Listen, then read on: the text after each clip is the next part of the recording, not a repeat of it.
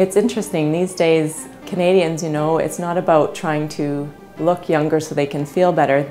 They already feel good, they just want to look better so they can match how they feel on the inside. And I was recently in London. They flew a small group of physicians from Canada there who are in the top clinics from around Canada who do fillers and Botox. And I was proud to be included and proud to know that Canada is one of the top countries in the world for this area.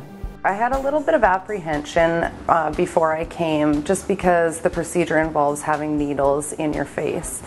I thought there would be a little bit of pain, but I was surprised to know that it was absolutely painless. I felt that the image that I seen in the mirror didn't match with how I felt inside. So I wanted to bring the two closer together, and I feel that I really have accomplished that. A soft lift is a very natural looking makeover, and it includes Botox and fillers. You can have parts of a soft lift or have an entire soft lift, but there's nothing quite like it out there. It's all about light reflections and where they bounce off of your face, and that's where we look more youthful. And so with a little bit of filler in the cheeks, you can take a few years off of a person. With a little bit of Botox in the crow's feet and glabella in the forehead, you can make a person look a few years younger as well and look natural, and that's the most important part with all of these things.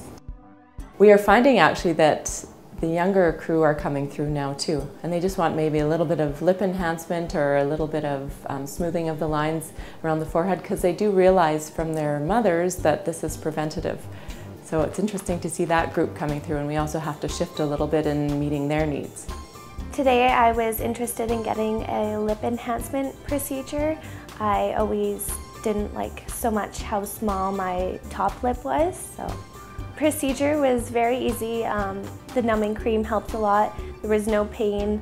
It was really relaxing.